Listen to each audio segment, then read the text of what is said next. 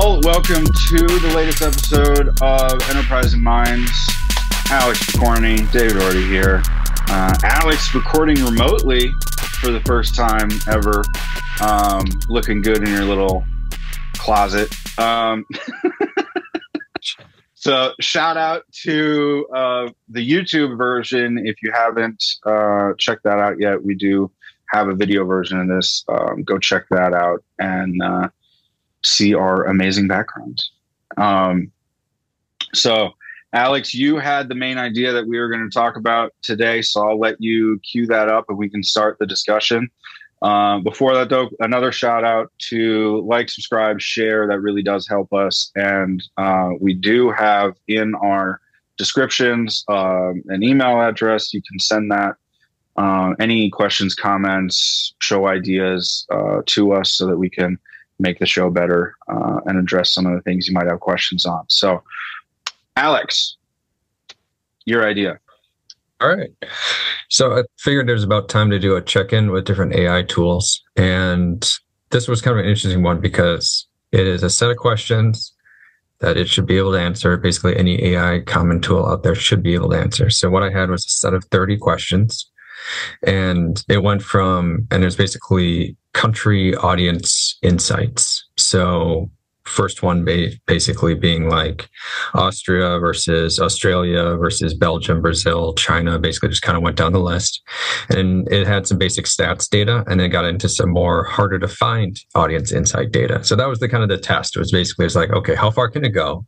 And can it actually give me all 30 answers? And like, can it give it to me in a format that's actually like useful? So I can just do next country, next country, next country, and just like have this thing actually be a audience insights researcher, like basically a basic marketing researcher, and could tell me, hey, if I've got budget, where should I put my budget? Should I put it in Brazil or should it be in Belgium, and stuff like that, and give me the data. Right.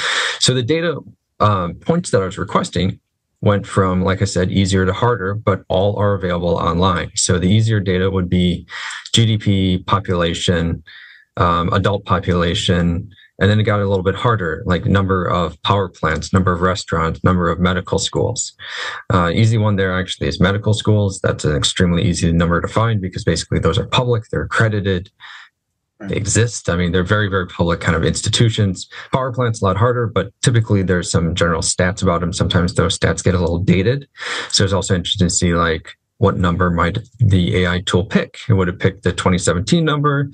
Or would it pick something a little bit more recent? Or would it try to make an assumption based on country size or something like that and pick something entirely different? So that was kind of interesting with that one. Restaurants is a more difficult figure to find. And then at the end of the 30, which I think this is actually was a interesting point, at the end of the 30 was also two easy questions. It was percentage of English speakers and percentage of Spanish speakers. And this is basically just from an ad copy translation perspective. But those two data points, you can get off of Wikipedia, you can get off the World Bank, you can get off the CIA fact book, you can get a million places. Those are basically population stat basic figures. Like those ones are easy to find. So I gave it a test, starting with Copilot, and this was a paid version, enterprise level of Copilot. Did a couple questions. They seemed okay. So then I asked, okay, let's see if it can handle all 30 at once. And it started pumping out answers for me. So I was like, oh my gosh, this is fantastic. It did take 10 to 15 minutes each time to run. But I got Belgium done. I got Brazil done. I got China done. Started getting through the data. And then it stopped. And it said, this topic is complete. Let's start a new conversation. And I couldn't do anything aside from click, hit a new conversation. So I was like, oh, weird. I got my prompt and my format and everything down. I thought we were doing good here. Okay, fine. Start a new one. And I got sent into a different model.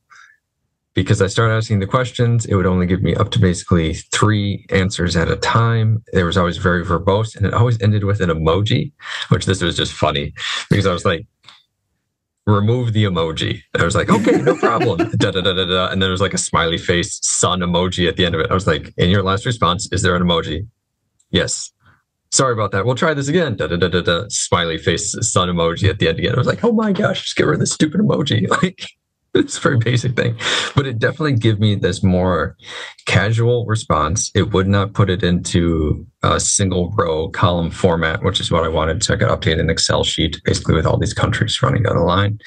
It wouldn't do 30. It would give me very, very short responses, and the response length was basically the same each time. So it was pretty obvious to see that sometimes it would give me 3, sometimes maybe 4 responses to my data points, but it was always very verbose, lots of sentences for each one, but it would always stick to the same length. So I looked into it a little bit to see if there is a credit system to try to figure out basically of what happened to my enterprise professional, model. Like, did I run out of credits or tokens? Like, what was the issue like there?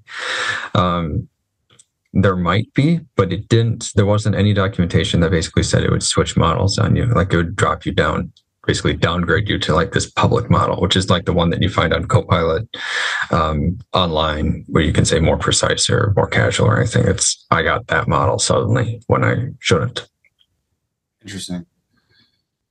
Yeah, I know for me, when I've played around with Copilot, I've been really unimpressed. Like, the sales video, the announcement video that they had was awesome. It was like, I could save so much time.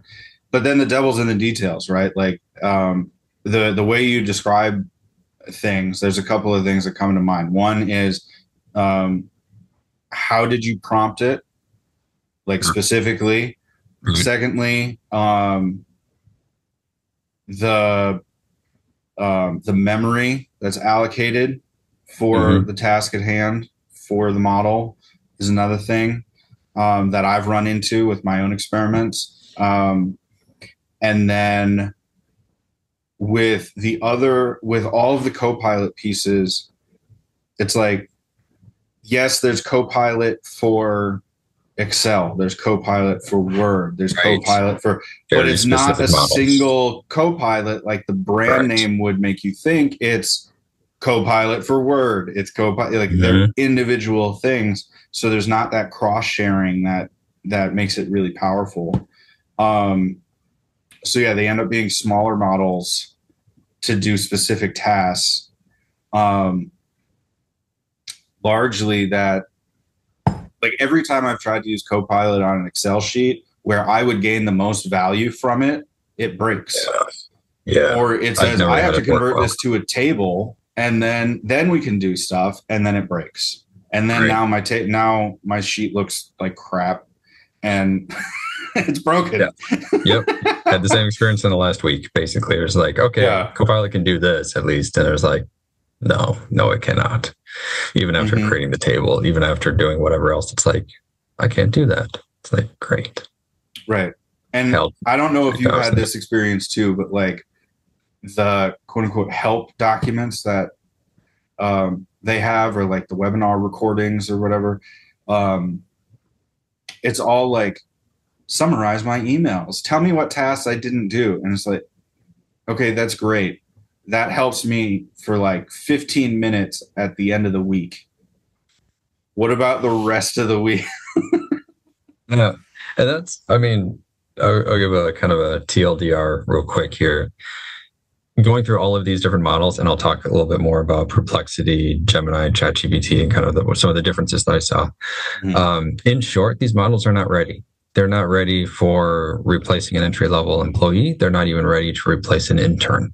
An intern would have picked up some of the basics that I was requesting and would have been able to learn from it, and would have been able to, I mean, their memory, of course, is far superior to the model's memory, right? Or the fact that we even say that is crazy, but these models are starting to have a memory to them, but they don't have an extensive one, and they're not able to really apply a lot of logic to those to really say, okay, you've been requesting this sort of information. Let me kind of keep going down this trail and kind of anticipating the output versus having it be very prompted, which that's another piece about it. The idea of prompt engineering, or being able to craft a well-stated prompt, basically means that we have a usability hurdle right now. The average individual off the street does not know specifics about how to write a prompt.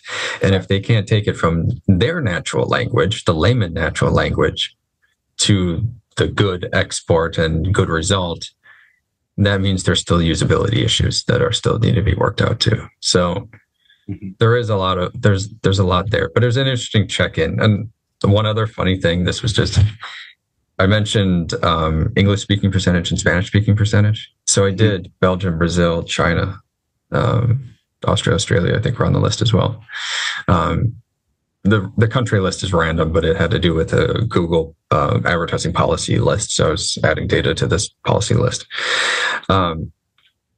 Percentage of English speakers for Belgium was 58%. For Brazil was 58%. For China was 58%. Also, Belgium apparently has 2% of the population speak Spanish, and Brazil also 2%, and China also 2%. They also apparently all have the same number of medical schools, according to Copilot. 8. They all have 8, which I was amazed. Brazil, only 2% of Brazilians speak Spanish? Like, just obviously wrong data. Like, I can grab it off of Wikipedia, I can Google it, and I can grab that data. That is not a hard data point to find as, language speakers, and to realize that maybe, just maybe, a larger percentage of people in Brazil speak Spanish than China. Well, so with my own experiments too, like I find, so for my own personal, I pay for Google Gemini. Mm-hmm. I had a personal Copilot one. I have canceled that because it just was not useful. And I do pay for ChatGPT to get that. Honestly, for like planning something, doing math, finding like quick hit information type things, Google Gemini is fantastic. For really complex things where I want to like explore an idea or have it do like step-by-step things or remember a whole lot of context, I go to GPT for that a lot. Now, I do have a free version of Anthropic. It's been a while since I've used it. They've recently done a bunch of updates to their models, so I really should get back and play with those. But for example, like one of the best use cases that I've discussed recently, I forget, maybe I did on the podcast or not, but when Apple had their developers conference, right? I opened up the GPT on my phone and I just said, don't generate anything. I'm going to be watching this presentation. I'm going to give you my notes from this presentation. Mm-hmm. When I tell you I'm done, then we can start, working with what I've input. I said, okay, great. Let me know. So then I just would hit the voice thing to dictate thoughts as I'm watching it. And then would go through. And then as I was doing that, I realized, okay, a lot of the comments that I'm naturally coming up with are the way in which the information is being presented. So, I have an MBA in marketing communications, so that's sort of an obvious lens for me, right? And once it was like, oh, this is really interesting because you have Tim Cook surrounded by trees and grass with this really modern building. He's on the rooftop of the Apple Infinity Loop. But every single shot that they had, it was either a really modern architecture look or it was a lot of nature, which was in stark contrast to the sort of startup coffee shop vibe that OpenAI had when they did their show and tell for their, desktop version and whatever else. And then Google, they have an outdoor amphitheater, but it still looks like a really corporate looks like AstroTurf. Yeah. Very set up very intentionally. Very visually stark differences, right? Yeah. OpenAI and Google also did live demonstrations and live presentations. Apple was all pre-recorded. So they were able to take advantage of that with a lot of like outlandish transitions, like their intro to it were the presenters jumping off of a plane and landing into the thing. Like, so it's just like over the top and a way different vibe, and much cooler than, the CEO walking on stage to a bunch of people clapping, which is totally on brand for them. So kudos for sticking to the brand, and doing that. But so I recognized that, okay, yeah, my intention initially was to write a blog on the latest event, right? The latest insights, whatever else. Mm-hmm. Once I had all of that in the memory, all my notes in the memory, I then said, here's the context. Here's who I usually talk to on the platforms I usually use. So blog posts, LinkedIn, targeting marketers at this level in their career who tend to like this, that, and the other. Check for spelling and grammar, take your time, because for whatever reason, telling it to slow down gives you a better result. And then I also said, take notice of the way in which I spoke my notes into, this conversation, to have the outputs be similar to my voice and the way in which I present things. Boom. That outline was so good for what I was trying to do. And that blog post is up on my website. I can put a link in. Now, the actual blog post is me. It's not the AI, it's me. But it gave me an outline of, here are the topics that you kind of went to along these marketing communication bends. Here are the specific notes that fall in line to that. I also uploaded all of the URLs related to the announcement. So, here's this source, here's that source, here's this source. It included those links in the outline. Yeah, so then all I had to do was jump into Word, hit dictate, boom. Now I have my blog post based on that outline, and I'm done. So when I was on the agency side, that would have been 2-3 days worth of work, like actually attending the event, taking notes, writing the blog, editing the blog. Now it's, an afternoon. But so long story long, the main thing there is like not only having the memory, but then with the prompts, specifically calling out who you're targeting, the purpose of what it is you're doing, and then what the expectations are, I find go a very long way to getting the proper result.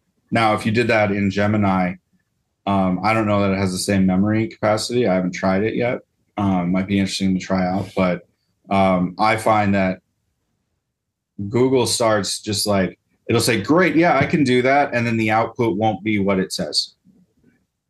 Like, it struggles a lot with tables, That was my experience as well. And one funny thing is I was able to Google search for a lot of these different data points that I was searching for, these audience insights, and have a quick answer up here on the SERP that was accurate. And it was the data point that I needed. Right. I would check sources. I would go through alternative sources, different links, and all the rest. But really, that little snapshot that it took at the very top of the search result page was what I wanted. If I asked Gemini, it wouldn't give me that data. So there's a very clear disconnect between those two systems, or at least the algorithms that basically are available to each other. Because I was able to do that for multiple countries, tested kind of out, and it was consistent that basically Gemini would come up with different figures than whatever the snapshot gave me. So the Perplexity one, this is just a funny one. I ended up getting into about a 45-minute argument with Perplexity. Does that fall under arguing with yourself, or does that? It's like, is it arguing with an idiot online, or is it like old man yelling at clouds, or is it just a waste of time? Because I'm sure it's a waste of time. But I was trying to get it to admit to basically kept making mistakes. there was one, it was power plants, and it said the country had 10, and there's easy stats that show that it's over 150. And then the same country, it said that there was 30,000 restaurants, which you can find stats, and I even provided the source, and it wouldn't pull the data or look at it. There's like 1,600, not 30,000, 1,600. I mean, and it basically overinflated that number a lot, and the power plant number, it had decreased a lot. So it was wrong in basically two very different directions for this particular country. And I kept providing it results and sources and being like, look at this source. What is the data point? And he would even say things that were completely wrong. Or I would ask, what are the sources that you've been getting your data from? And he would give me a list of sources that typically were privacy policies from a bunch of different sites. And they were broken links. Almost every time it was a broken link. So I would even ask it, check that link, tell me where that data point appears. And I would say, oh, this is the data point. It's on the website. It's like, the page doesn't work. And it kept having going back and forth until it would finally say, yes, the page doesn't work. And my gosh, it was so frustrating because it would not admit fault and it would not correct itself. It would instead claim that its source was correct. It was like argumentative basically back when I pointed out that the data was wrong. Instead of most of the models, it would say, oh, sorry. And then it kind of like tries again. It has a very kind of apologetic response, but it's very quick to basically correct itself. This one was not at all. And the data out of Perplexity by far was the most wrong of any of these that basically gave me data back. It was astoundingly wrong basically across the entire board for just basic, simple stats and stuff like that too. It was, wow. That one was the most frustrating because I've had such good luck with Perplexity in the past when it was more around text and content creation. Perplexity was good. And this was a research project, a data-based research project with online available data. I mean, and like I said, most of these data points, you can Google it and you can find it pretty quick, or there's a lot of different data sources because it's basic demographics. Right. And it was astoundingly bad. And every model had also one other failure point, which I thought was interesting. Again, to the point of prompt engineering. If I gave it 30, it would give me the first 2 accurately. And then after that, it kind of shifted into a less accurate. And then eventually it said data not found, data not provided. Or it would give me the first 2, which was literally population and GDP. And then it would just say data not found for all the rest of them. If you switch up the order or you ask just a couple data points at a time, then you get a lot better data, a lot better results back. Not necessarily always, again, accurate or right, but it actually will give you data versus just not provided and saying just nothing. Right. And formatting is a giant pain. Trying to get stuff to actually recognize that it's a column, single row column. I can't tell you how many different ways I tried to explain that to different models. But ChatGPT got it immediately. Copilot got it with some effort. Gemini struggled, but eventually kind of got there. Perplexity had no idea and would basically refused to do it. It just kept giving me like data points, and it was like, no, this is not a column. Oh my gosh. Seriously, it was such a frustrating experience to basically argue with a robot. Like, what a dumb waste of time. But in short, basically, each one of them took a long time to search. A long time to find data, and the data in the end, I basically had to delete the entire worksheet. So it was a waste of like 3.5 to 4 hours of work because I've tried all these different systems and I couldn't trust any of the data points in it, right, even if it did give me numbers. So nothing. Well, and nothing. Yeah, and that's the thing that we mentioned, like when we first started talking about AI. One of the things that I was worried about. This is just a perfect example of what I said I was worried about, where like I trust that someone like you or someone like me that has a healthy skepticism of tech, while also wanting to be sort of an early adopter of it. We do the due diligence, we check it, we make sure that it's okay. But how many people are being assigned similar tasks and just saying, well, AI told me this was correct. So then now they're submitting that to, strategic plans. like, that's the kind of thing that makes me nervous, where, okay, do you need to have a fact checker on the team before you actually put the PowerPoint together? I mean, like, that's the thing that gets concerning, and every business will have to deal with moving forward. Yeah, I'm with you on that. I tried to just a couple of days ago, ChatGPT, to try to give me some information that I thought would have been easily available off of Google's privacy policy and data transfer consent data. And there's a couple of specific questions of what kind of data points are being transferred during this particular operation.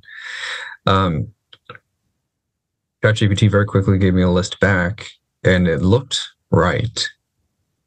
And I asked for a source, and it gave me this privacy policy. I went to the privacy policy, and most of that information was not found on there. If you search each individual one, Google each one, basically most of them were correct, but there was one still in the list that was wrong. And that one actually would have kind of made or break the argument that I was trying to make, as well as really jeopardize the legal aspect of how we were talking about data transfer policy. So it was a key element, and it was in a list. And one of them just happened, from my experience, caught my eye because I said, that one seems odd. Like, I don't think that's quite right. And I was able to remove that. But the rest of it was accurate. So it's that same concern of, like, if I just trusted it and quick sent it, I was running low on time, I'm just going to grab the list and shoot it in an email and send it, I would have messed things up. I mean, it would have been wrong.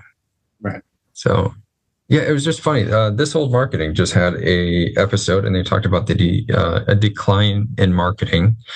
And one of the theories that they had was basically at this time was that there's a concern that, should I hire a marketer, or will they basically just get replaced by AI, in a couple of years? What's the point? Yeah. And from what I can tell, no. Like, honestly, no. I mean, I have to rely still upon my experience, my knowledge. Yeah.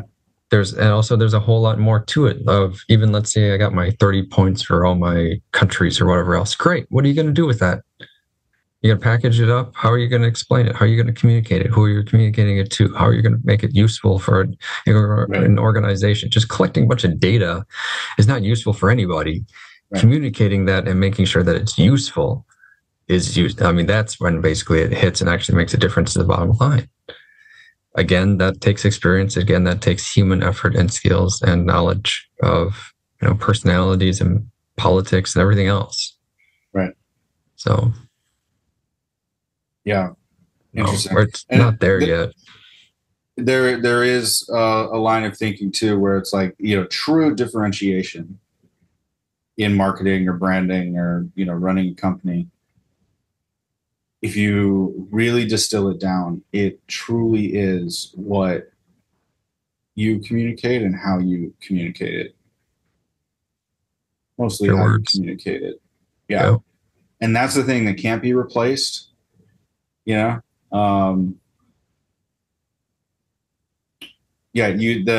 importance of brand and sticking to that brand, like we said with the Apple, like, it informs creative choices, it informs visuals, it informs the color your walls are, like everything. Yeah. Yeah. So yeah, it is an interesting time, and I know there was a recent thing where I think Chevron was, some high up at Chevron said, we are seriously evaluating whether or not all of the Copilot licenses we've paid are worth it. They're $30 a month for however many people they bought them for. And, if all you're getting is email summaries or, calendar summaries, which I would bet like 70% of people, they're super stoked about that.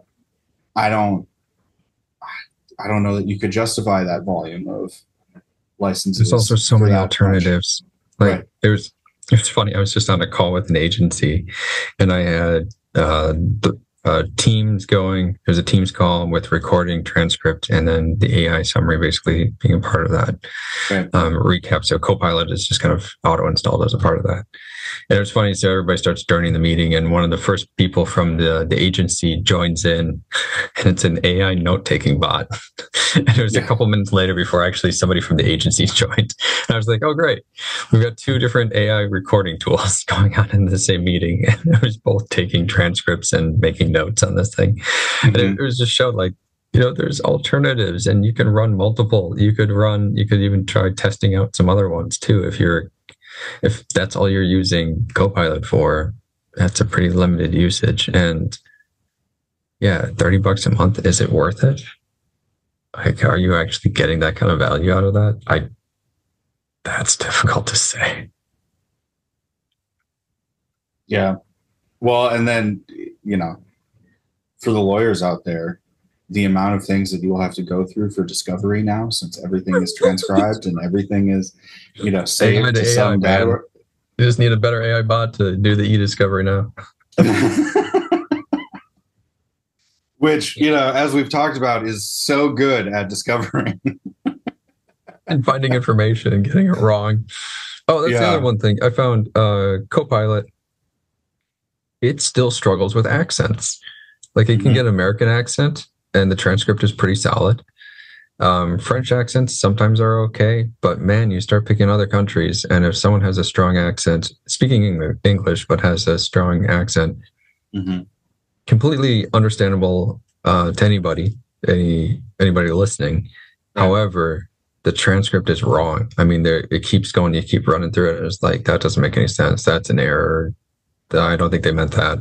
It kind of, I tried to do a recap of a meeting that I didn't attend, and I was trying to go through it to the transcript, and eventually I was like, oh, forget it. I'll just watch the thing, because the transcript got pretty bad at times, and the information got pretty chopped up. Yeah. Yeah. That's where Google, I think, has a little bit of a heads up because of how much, they've devoted to voice search and understanding voice, right. And that is the interesting thing too, is like, if you're not paying attention to all of the updates, which is really hard to do with all the AI companies, because every week it's multiple, but each one seems to be covering a different task or a different grouping of tasks.